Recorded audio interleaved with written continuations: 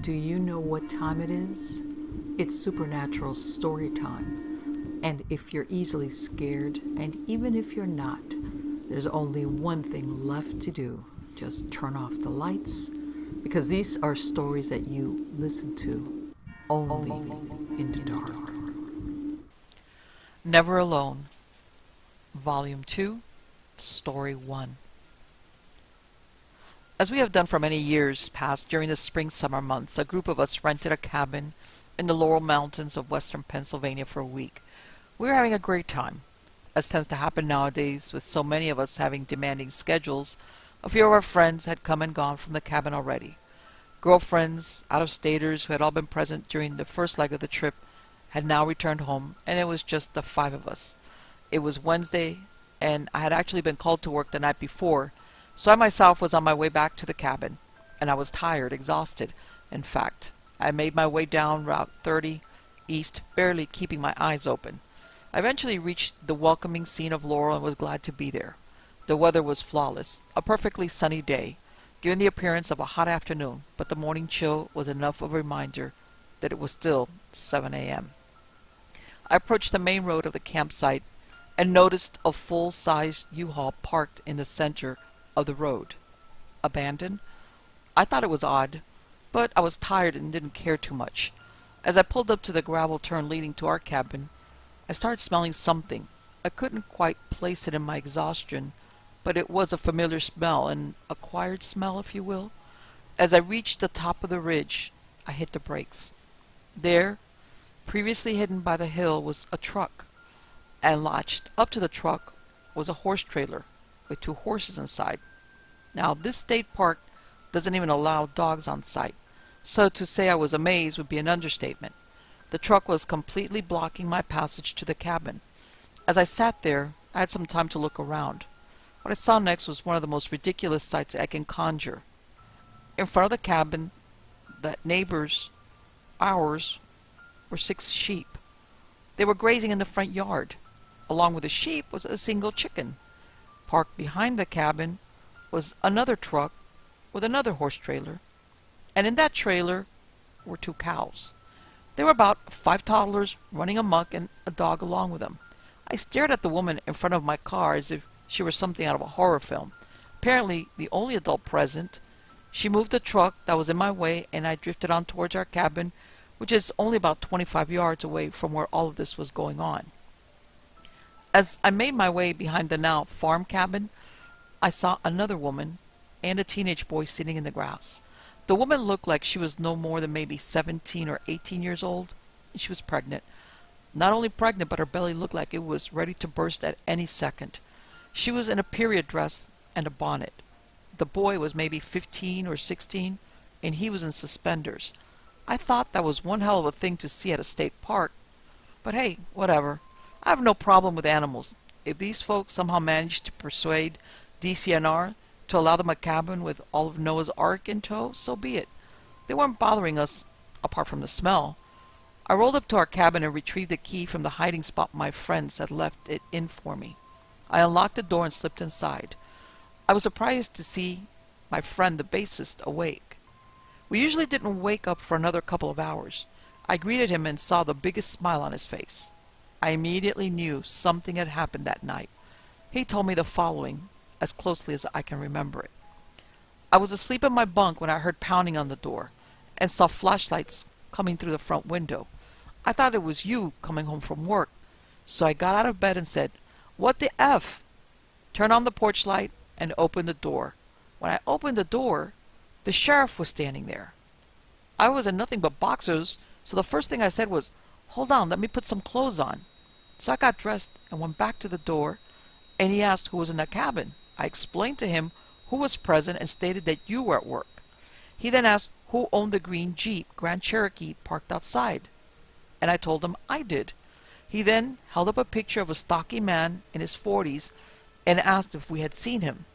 I told him no, and he said that the man was wanted for violent crimes all throughout Pennsylvania, and he was last seen driving a green Jeep Grand Cherokee.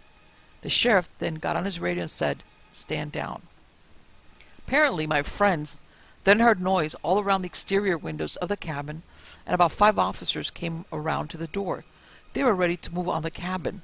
My friend asked them if they need anything else, and all the sheriff said was, "See ya." So, I got home and my buddy told me all of this, and the first thing I'm thinking is that it sounded odd. The field I worked in isn't necessarily law enforcement, but it's in the same ballpark. I worked in everything from loss prevention to private security firms. At the very least, I have some experience making arrests and being part of investigations.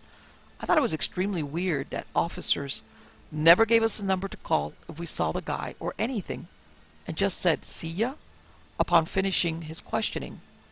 The first thing I thought of was that the sheriff was an imposter and was casing the cabin. But that didn't make too much sense.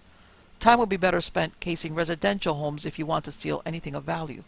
In the end, I decided that the officers were real. They were just doing shitty police work. A couple of hours went by and my friend and I went down to the ranger station. The head ranger took us into his office and pretty much confirmed everything. He told us that the same sheriff had stopped and visited him, but refused to give him any information on the wanted man. Did not even show the ranger his picture, but then asked if the ranger would keep an eye out for him. It was all quite baffling, and we ended up giving the ranger the description from the picture. After we discussed the wanted man, we were asked if we had seen the circus up at cabin number 10, our neighbors. We all had a good laugh, and he asked how many people were there. We told him about all the kids and the pregnant woman and what we assumed was the mother figure. He then asked if we'd seen the horses. I said, "Yeah, they have quite a farm up there." He looked at me and asked what else they had. According to him, the woman begged him to allow him to stay for just the night, but she told him they only had horses and a dog. She paid for the entire week and just planned to stay that night. I guess they were moving from somewhere down south to New Hampshire and couldn't find a place to stay. I felt bad for them. That must be rough traveling with all those animals and children. When the ranger heard about the cows and the sheep, he gasped and then said in disbelief. He just shook his head. It was quite funny. So then, following that discussion, he asked us if we had noticed any suspicious men around cabin 4. We told him we had not, and he said he believed that there had been a man squatting there for some time when there are no vacationers staying. This part was the creepiest, because last year when we stayed at the park, we discovered there was someone staying in the cabin next to us, the farm cabin, but we never saw him, and he had no car. Perhaps I'll just go ahead and tell that story too. After visiting with the ranger, we returned to the cabin and had a great rest of the trip. But regardless, all of this was strange and borderline creepy. Now, this is the story of what happened to us from the previous trip. We had rented the same cabin for the week. The trip was going great. There was about 9 of us there all together, and by the second day, everyone was having the time of their lives. We all decided to go for a hike, but my sister and another girl decided to stay at the cabin. So we left, and my sister sat on the porch while the other girl went and took a nap. According to my sister, about 20 minutes after we left, a man strolled up to the porch and started asking my sister questions. He asked, "How old are you guys? And how many of you are staying here? Any guys inside the cabin?" My sister pretended not to hear him and immediately got up and went inside and locked the door. When we returned, she told me about this, and I asked where the man went after she came inside. She said she watched him but out the window and he went behind the neighboring cabin, which was the farm cabin from the other story, and that he disappeared. I didn't think too much of it. I thought the man probably had ill intentions, but my sister did the right thing, and we decided no one was going to go anywhere alone after this happened.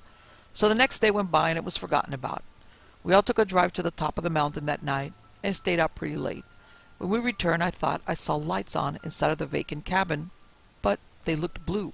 I told myself it was just the light from some appliance, but I had that funny feeling about it. After everyone else went into our cabin, I drove out to a spot a few miles down the road where we could get a cell signal. I called my mom and asked her to check and see if the cabin next to us was still available for the week. She informed me it had been rented out for 10 days. So now I was a little sketched. I got back to the cabin and got the mechanical engineer in the group and the bassist to take a ride with me.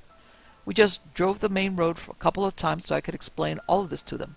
They both agreed that they had thought they saw blue lights in that cabin at one point or another, but had just played it off as some appliance. We decided that I would forgo my spot in our bedroom and sleep by the door the rest of the week. We were armed during this trip, but I got a big club light stick from outside and brought it in and leaned it against the door. I put my bedroll right in front of the door and slept there. At around 2 a.m., I heard a huge thud on the porch.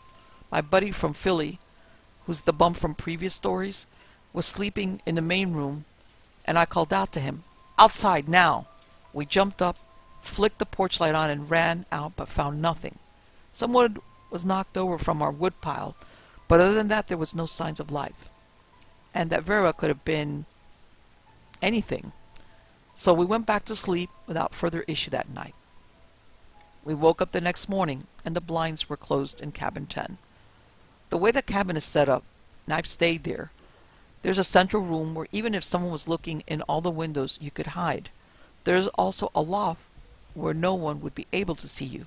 So it's very plausible someone could be in there without anyone knowing. We went about our daily hikes and had a great day. We did notice that day that at the parking spot, maybe a third of a mile down the road, an SUV had been parked there without moving all week. We thought perhaps it was the squatter's car, but we were never sure. We got back to the cabin that night, and our porch light was out, and the light that runs to the outhouse was also out. At this point, we were pretty much convinced someone was screwing with us. The engineer fixed the light on our porch, but the one down at the outhouse was completely broken. The outhouse is directly behind cabin 10, by the way. So we made a new policy stating that no one could go to the outhouse unless escorted by myself from that point on. The engineer and myself decided that we needed to do something. So we took a rock and went down to cabin 10 and placed it outside the screen door. That way if anyone came out, the pebble would fall and they wouldn't be able to put it back the way it was while still re-entering the cabin. The rock was on the ground the next morning, and some of the drapes were reopened. Someone had come out of the cabin that night. We stuck to our rules the last couple of nights, and everything was fine. We could still see the blue light emitting from different cabin windows during different times of the night, and I eventually decided the light must have been from a laptop or monitor of some sort. We had no other issues or encounters with whoever was in there. This was a case where I was extremely worried for the girls in our group, and even some of the younger guys. It was creepy just thinking that the guy who approached my sister may have been there the entire time watching us. But we kept our heads on straight, and with such a big group I can't imagine he would have tried anything, so all was well. Thinking back, I often wonder if it would have been good to notify someone, but we were a pretty capable group, and outside of the rangers searching the cabin, which they wouldn't do if somebody had legally rented it out anyway, there wasn't going to be any more help than us just enforcing safety, the rules for ourselves. Story number 2. Here's some background information about me.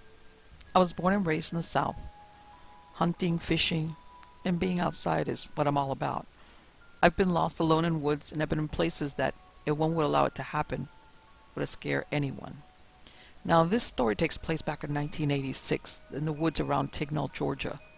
I was at a hunting camp with some friends. I'd spotted a nice area that had been clear-cut 3 or 4 years ago. The undergrowth was about head-high and thick as could be. Perfect place for deer to hide. My companions told me that they had hunted the area before, but to no avail. I thought it was perfect. I drove my truck up the service road to the end of the clear-cut, where the big trees overlooked. I carried a portable deer stand to a nice strong tree and climbed up. On the way to the stand, I passed an old foundation and still standing chimney of a very old house. Pre-Civil War, I guessed. I sat up there in the tree for hours. No sign of anything. I looked at the old chimney, and there was a man in a dark jacket looking at me. Although I had permission to hunt the land, I decided to make contact and make sure I wasn't on someone else's property. I waved. He did nothing. I climbed down and walked over. No one there. I went back up the tree, and he was back. On my third trip back up, I yelled at the man. He didn't move. I broke a fundamental law of hunting. I zeroed in on the man with my scope. He was wearing a plain jacket and pants. I could see his beard.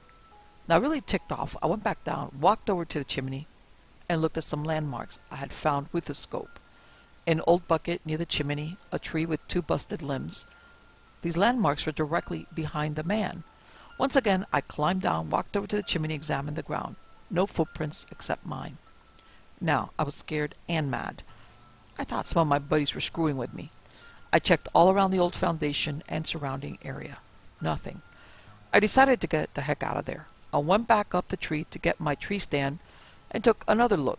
Sure enough, there he was. I then did something I had never done. I put a round from a .30-06 rifle right above his head. He didn't even blink. I knew then something was very wrong. I repeated the shot, but this time right at his feet. Same result. By that time, I was ready to go. On my way past that old house, I saw where my bullet had hit the ground and where the other had hit the chimney. All I wanted to do was to go. I did, in a hurry. I got to my truck and got the heck out of there. As I was driving up the service road, I was shaking. I stopped and thought about the whole morning. Why were there no birds? How come I didn't see any signs of deer, rabbits, squirrels, or other woodland creatures? When I got to the main road, I saw an old black man working in his garden. I stopped and asked him about the land I was just on. He laughed at me for hunting that land. Ain't nothing that lives down that road but trees. He added that during the Civil War, a whole family was killed by a stranger who was never caught, or at least that is what his grandpa told him. All he knew was that it was a waste of time to hunt anything down in those woods. I went back to the deer camp and lodge, quietly packed my stuff and left without saying a word. I never told this story for the ridicule the guys would have given me, but every now and then I have a dream where I'm up in that tree and the man walks up to the tree. I wake up scared as a baby. Wouldn't you? Story number 3. When I was around 12, I went camping with my parents near Crooked Lake in Michigan. My best friend joined us the next day. We went hiking after breakfast. It was a beautiful early summer day. As we went down dirt roads, we noticed a farmhouse in the distance and walked down to it. It was next to an old pond that had been going kind of swampy and was built into the side of a hill. All the windows were gone, and at a little distance we were trying to see inside. It was black, way too dark, like the windows had been blacked out or something. We were good at throwing stones, so we put a few through the empty windows. As we got closer, that's when it hit us. We just knew we were being watched. But it wasn't only that. It was dead silence accompanied by a sense of dread and doom. This is the only time in my life I've experienced this terrifying mix of emotions. Being stupid young kids, my buddy and I started to dare each other to go in. Neither of us wanted to give in and chicken out, so we both mustered our collective courage, slowly went in, me first. The fear was almost electric, and it was very dark and gray inside. We had no flashlight, so we had to be careful because some of the floorboards were warped and missing. That's when we were paralyzed with fear in the main hallway. We knew there was something behind us, blocking our exit. Like an evil presence, we could feel the dark pressure on our backs. We both turned around, and against the grayish darkness, a pitch-black figure stood. We saw it for a full second, I guess, which was like an eternity. It moved very fast and looked like it was flat, and it was absolutely black, like a hole in the fabric of the universe. I'll never forget how it was kind of short, looked like it was wearing a cape, and quickly glided away. There was no way we were going to go back that way. We had an urge to bolt, and we could see some light coming from the basement stairs, so we ran as fast as we could. To our tremendous relief, we came out into a well-lit set of about 4 stalls. Our relief turned to horror as our eyes adjusted to the light. The walls were smeared with blood. Lots of it. Upside-down pentagrams, painted in blood too, and what looked to be 2 dead cats that had been ripped apart, heads and body parts scattered on the floor. We ran as fast as we could through the wide-open door and didn't stop until we got back to our camp. Our parents had gone fishing, so we sat in the camper and just looked at each other, shocked and in total disbelief at what had just happened. As we talked about it, we were in total agreement that this was not our imagination. It was just too vivid. When my dad got back, I told him everything. He chalked it up to youthful fantasy. I offered to prove it to him and showed him. It was evening, so we drove over to the abandoned farmhouse. I wouldn't go into the house, so we went around the back into the stall entrance. The ripped-up cats were gone, but the blood on the walls was still there. I could see this was making an impression on him. He said he was going up the stairs into the house. I begged him not to go, but when my dad made up his mind, there was no stopping him. I told him I wasn't going. He said okay, and walked up the stairs. He was gone what seemed like forever. I could hear the floorboards creaking over my head as he walked around. And then he stopped walking. A few minutes later, he came back down the stairs. I asked him if he saw anything, and he said, "Nope, but it is kind of creepy up there." To this day, I carry a flashlight in my car and in my school backpack everywhere I go. A truly terrifying experience I will never forget. Next story. This happened about 2001. Some friends and me, we were out at our farm having a good old time. I think it was Memorial Day. We cooked out on the grill, played a bunch of football, and basically goofed off as teenagers so often do. It wasn't until that night that things got interesting. But first, some backstory. My mother-in-law passed away when my wife was 18. She suffered from schizophrenia most of her adult life, and it culminated with her refusing a blood transfusion. Jehovah's Witness told her it was a sin, and dying in our living room.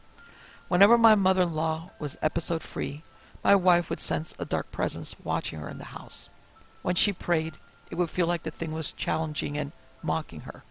When her mother was having an episode, the house would feel peaceful. But her mother would be tormented. It is my belief that a demonic entity was somehow territorially tied to our home. Back to the story. That night, the gang of people here split off into two groups. One was inside watching some dorky movie, the other out near the fire.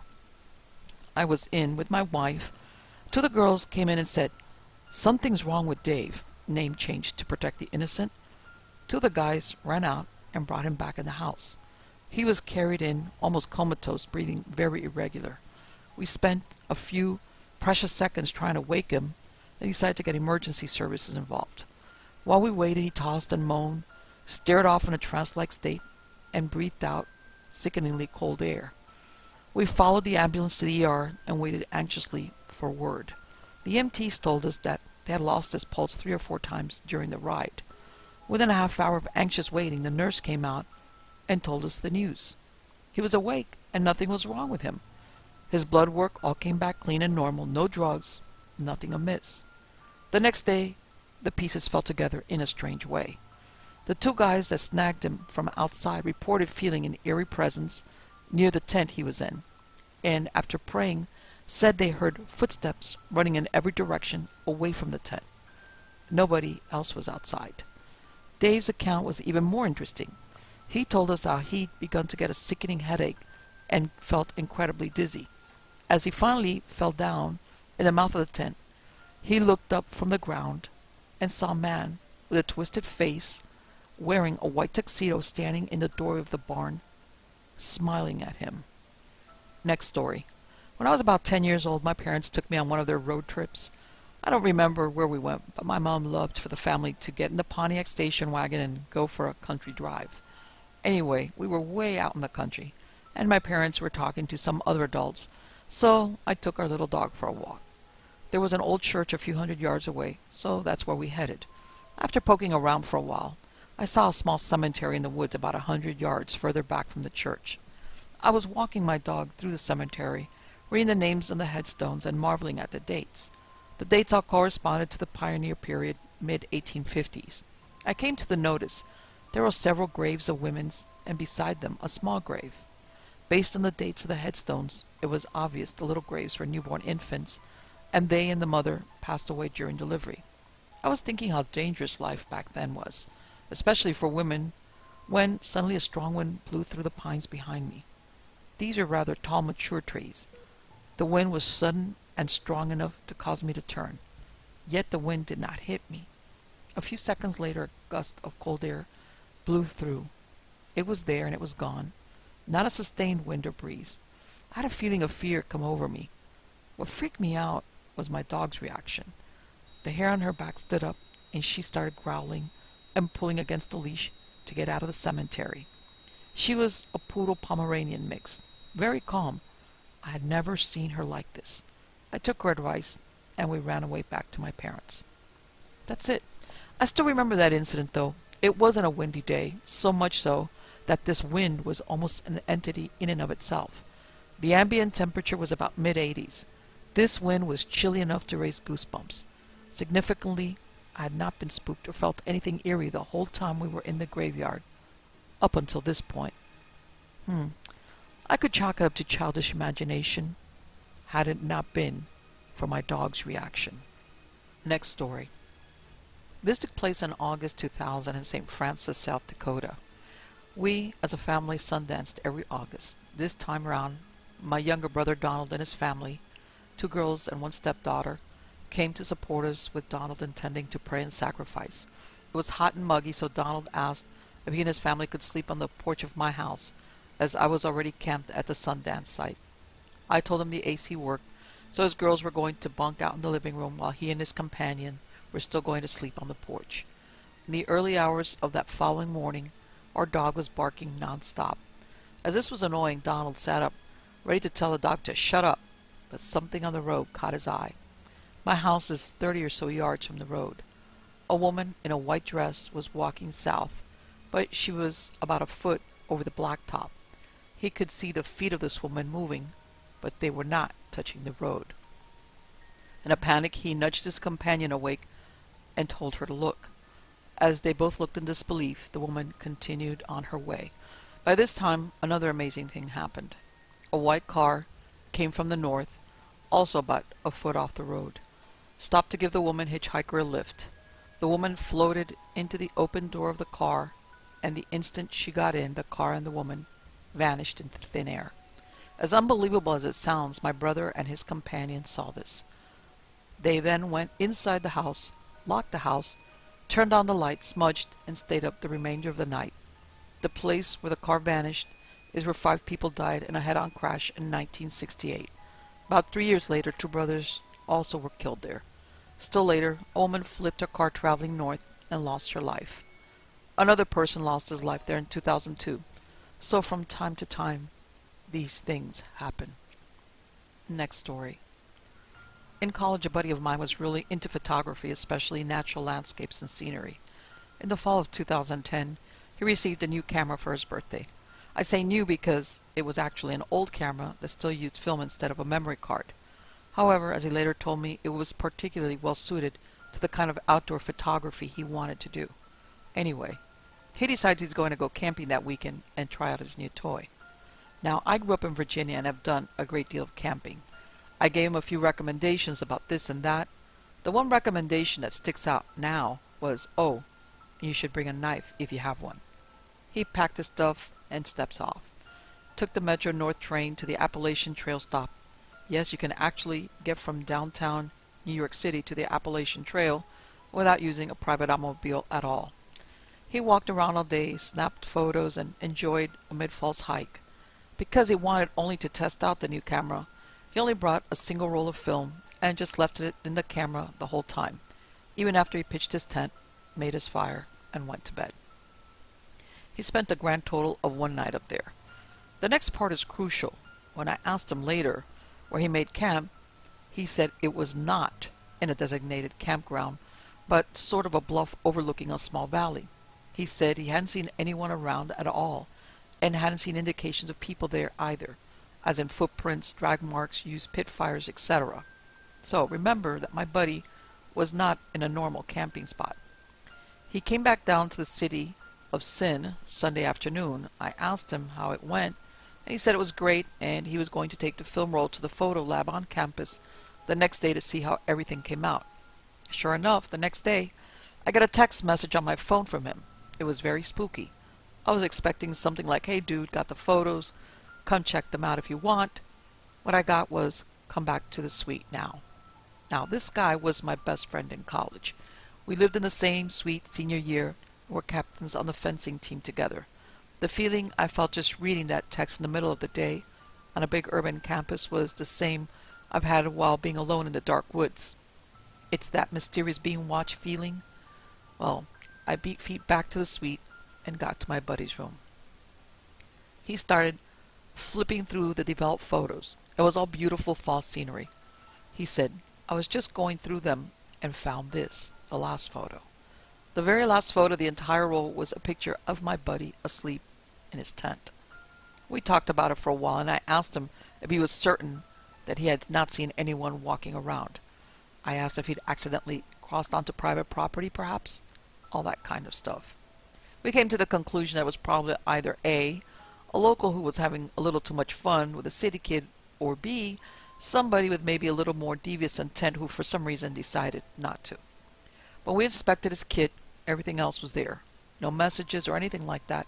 Just a photo, straight up terrifying for him and unsettling for me. Since then, he only camps with others and with a 8-inch K-bar I helped him pick out. I just went on my first camping trip of the summer with my little lady and my big old Mossberg. Next story. Me and one of my good friends were four-wheeling out around Highway 55 in Apex, North Carolina a couple of years back. Some interesting things happened that day. We started off following some power lines and soon veered off on a side trail. A bit down the trail, we saw some old hut-looking thing and a few small houses. They were overgrown and had no glass in the windows, so they were obviously very old. I got that feeling of we shouldn't be here and told my friend to turn around and leave the place. But of course he wanted to investigate and told me to man up. So we got off our ATVs and went into the first hut. The feeling intensified as we got closer, and finally I couldn't take it and was like, "Dude, we gotta go now." As we were driving off, I heard some man yell, "You boys better not come back here again or I'm gonna cut your tongues out." We were both pretty freaked and hightailed it out of there. A little bit later, we came across a gravel road which we had never seen before.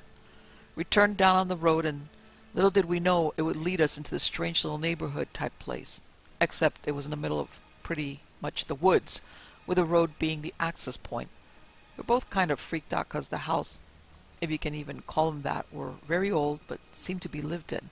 There were gardens and lawn furniture and even kids' toys in the yards, except they were all overgrown with grass and weeds, and rusted over, which was in complete contrast to everything else. We were very creeped out at this point, but kept on going, and ended up at a pond maybe a quarter mile down. This is where things got really weird. There was a huge house sitting on this pond. I mean massive, like a mansion status, sitting right in the edge of this pond.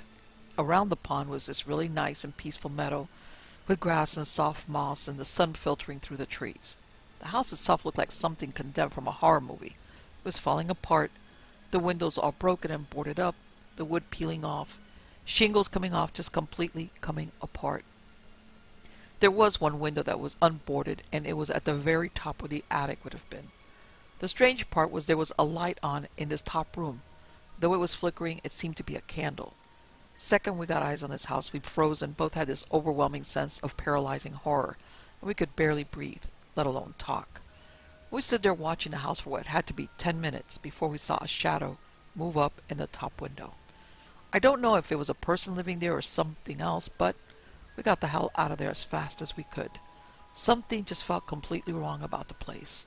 The weird part was it was fairly close to Highway 55, right outside of Apex. We never rode there again. I honestly don't think I've ever felt fear like that before, and this is after having encountered with sharks, being chased by bears, and having a gun held to my head. Nothing happened to us, but we never talked about that again. Next story. Back in the late 70s, I was a single mom and lived in an apartment complex that contained several sets of quads. Back then, you could still pay the rent using cash money. The manager was very new. I think it was her first month on the job. I drove up to the office to pay my rent, and as I parked my car, I saw a guy run out of the office and down the street towards the main road. As I approached the office, the manager came running out yelling for one of the other employees. Seems I'd interrupted a robbery. He'd had a knife to her throat and was threatening her when I drove up. Fast forward a few weeks, and I was in my apartment, which was right above the manager's apartment. It was late at night, and I'd fallen asleep watching TV in the living room. I suddenly woke up with all the hairs on my body at attention. I looked at the door and noticed that the chain wasn't in place. The only locks I had on my door was the cheap door lock and the chain. No deadbolt. I saw my door not being turned, so I got up and set the chain and stayed in front of the door listening. I was so scared I couldn't think straight. Soon I heard the stairs creak and I knew whoever it was leaving, so I went to the window to look out. I could see someone leave the building, and they stayed close to it in the shadows as they were leaving. I don't know why it never entered my head to call the cops. Talk about stupid. But I was so scared, and by the time it was over, there wasn't much they could do anyway. The next day I went to the office to pay for a deadbolt to be installed, and the manager told me that She had heard that the thief was trying to figure out which apartment was hers, so that she couldn't testify against him, since she was the only one who could recognize him. I didn't stay long at that complex. When my first 6 months were up, I was out of there.